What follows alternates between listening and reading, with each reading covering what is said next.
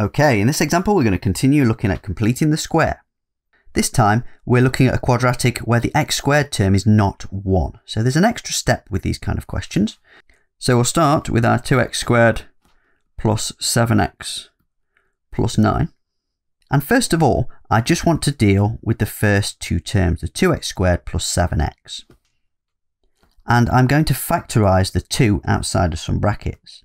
I'm going to use more than one set of brackets in this question, so I'm going to do it with square brackets. Pulling out a 2 gives us x squared, and then half of the 7 is 7 over 2. So what I've written here in the red part is the same as the red part here. Finally, don't forget the plus 9. Notice at this point I haven't completed the square, all I've done is factorised. In the next step, I'm going to complete the square inside this square bracket. So I've got x squared plus 7 over 2x. In my bracket, I want x, and I want half of this x term here.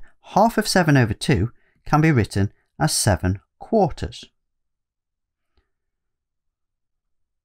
If I square 7 over 4, that gives me 49 over 16, so that's the part that we subtract. Notice this time, I'm not going to write this 9 as out of 16, and you'll see why on the next line. So next, I'm going to expand out these square brackets. So I've got 2 times this first bracket, 2 lots of x plus 7 over 4 squared. And I've got 2 times minus 49 over 16. Multiplying that over 2 gives us 49 over 8. At this point, it's useful to rewrite the 9. 9 can be written as 72 over 8. Finally, I'll just tidy up and simplify. The first term can stay as it is. And minus 49 over 8 plus 72 over 8 gives me positive 23 over 8.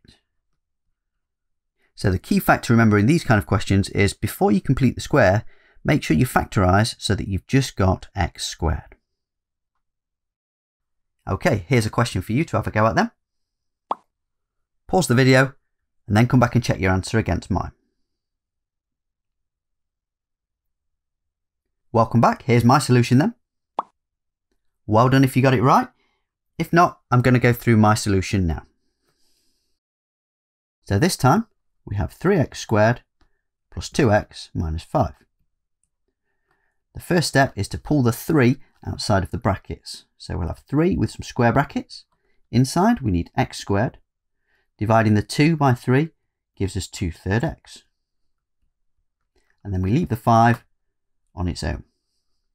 Next we complete the square inside the square brackets.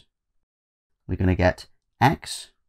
Half of 2/3 can simply be written as 1/3. So x plus 1/3 all squared. If you left this as 2/6, it'll still work, you'll just have more cancelling to do.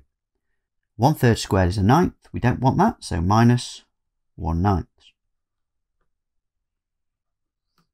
Next we expand the square brackets. 3 times minus 1/9 gives me minus 1/3. And then I'll write the minus 5 in thirds, that gives me minus 15/3. Finally, I'll just simplify the last two terms. Minus 1/3 minus 15/3 gives me minus 16/3.